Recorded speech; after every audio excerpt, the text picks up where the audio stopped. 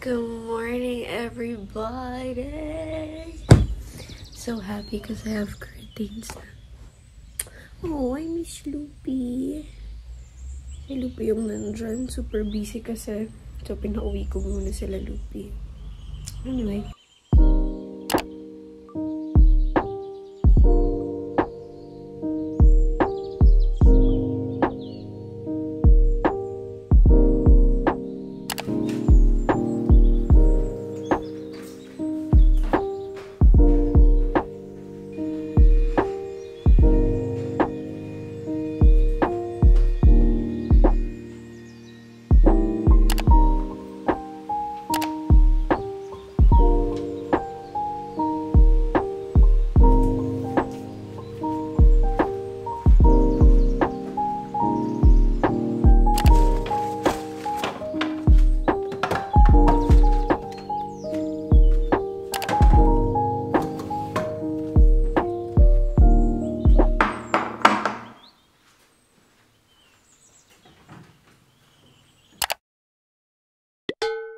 Okay, so I'm going to a Korean store to get some meat kasi wala na pala akong meat. So, let's go.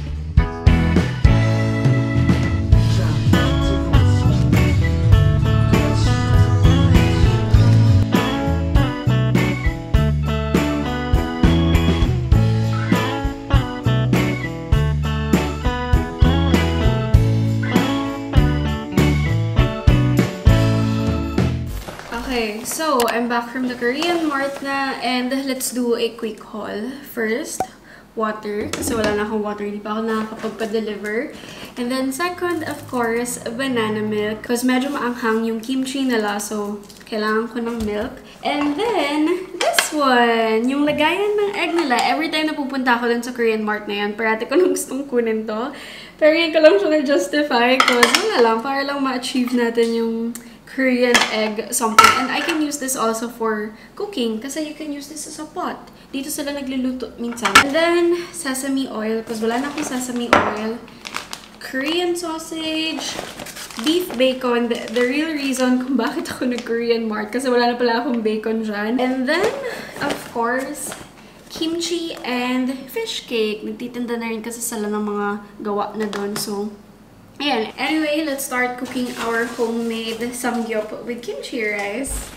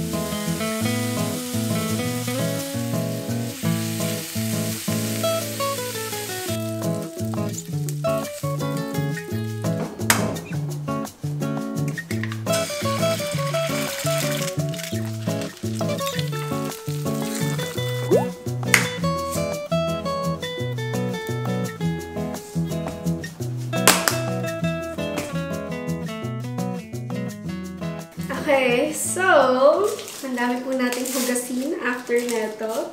And ang dami kong natirang rice, kaya niluto ko na lahat. Tapos feel ko hindi ko rin siya maubos. So, I feel like ito na lang din yung ulamin ko mamayang dinner. I-reheat ko na lang siya para hindi sayang yung niluto ko kasi medyo madami siya. Oh. Kaya nilipat ko na lang dito. So, we have fish cake, kimchi rice with egg, and our beef. So, at saka yung sauce natin. So, bon appetit, everyone!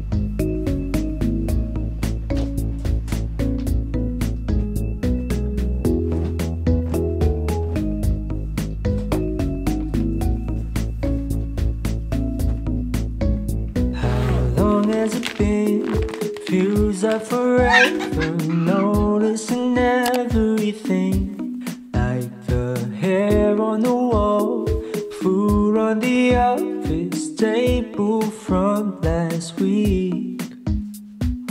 Parties are gone, weekends are ruined, can't even handle myself.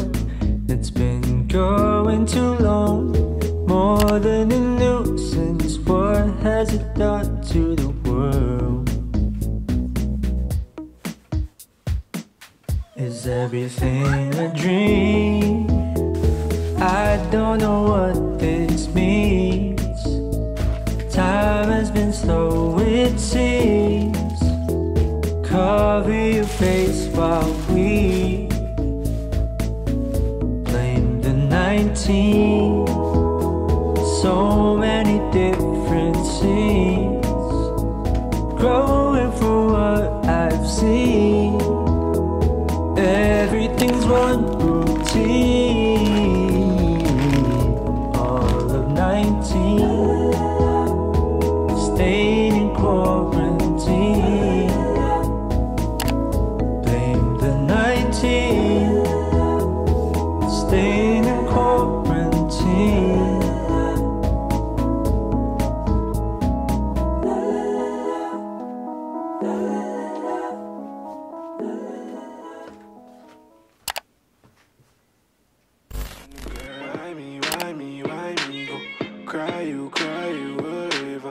You're sexy and you know that I'm your favorite. Girl and boy, I like me. It's a rap. It's a rap. It's a rap. It all started with 4 years. My father was always interested in working around like motor bicycles or... Well, Mr. Kaufman. That's right. Your name? Laurel Castillo. Never take a learning opportunity away from another student. No matter how smart you need everyone to think you are.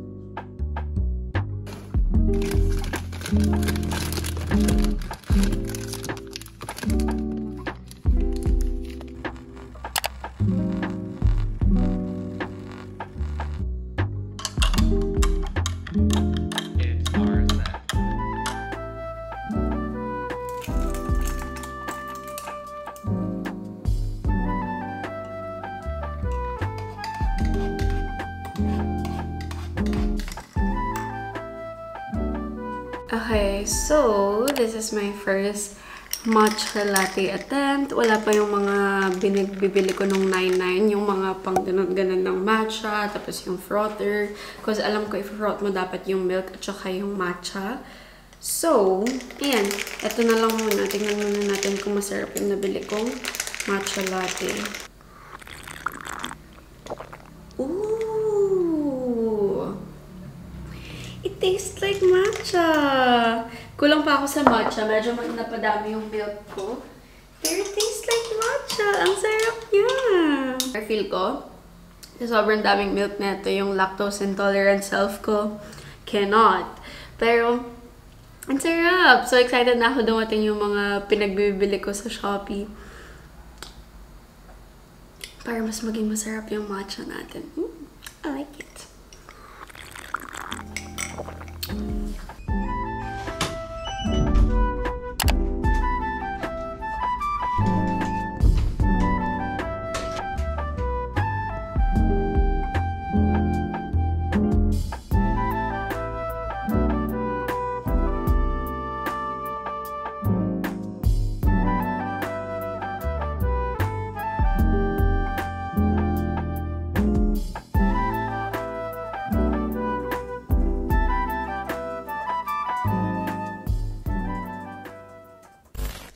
Okay, so good evening everyone. Today is Thursday, September 16, and I'm editing a video and nagugutom ako kasi di ako nag-dinner ngayon.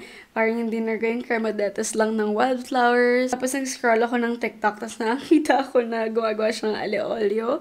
So, ayan, wala lang. Gusto ko i-try. Sakto may pasta ako dyan. May mga ingredients ako. Super dali lang naman gawin nun. Ang alam ko pala, ang history ng ale-olio is ginagawa lang din siya tuwing gabi. Parang na-discover siya gawin tuwing gabi kasi yun nga, parang sobrang dali lang. Tapos lahat ng ingredients nasa house nyo. Ang alam ko alam ko yun yung history ng ale-olio. But anyway, ayun, parati ko siya nakikita sa TikTok ko. So, let's do it. Let's cook our ale-olio.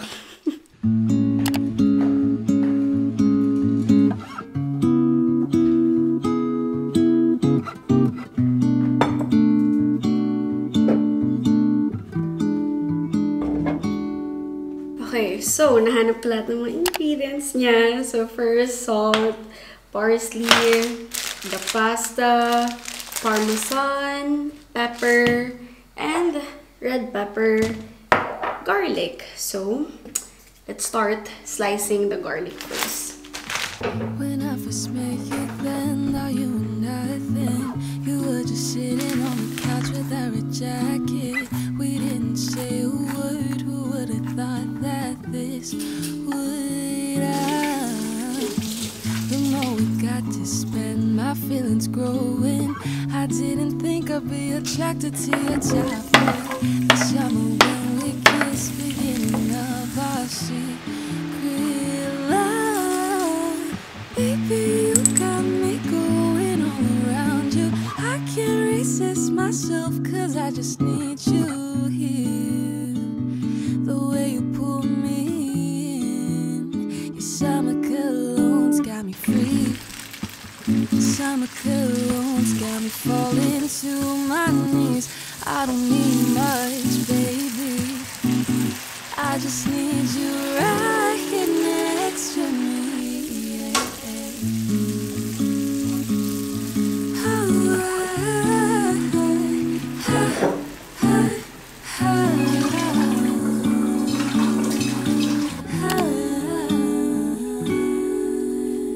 You wrap your arms around me, my heart begins to stutter, my words are beating. The night that you had left me, I was so obsessed with thinking. When you confess your feelings, you ask me how I feel. I said I feel lonely without you by my Ayan, ang dami ko palang naluto. Hindi ko alam na ganun kadami yun. So, iniisip ko tomorrow. Bigyan ko na lang sila mommy sa kabilang bahay. I don't know. But, this is my ale-olio. Ayan, with parmesan. And sobrang init dito kasi pinapatay ko yung electric fan. Tapos, inoff ko na yung aircon kasi tipid-tipid tayo. But, taste test tayo. Bon appetit!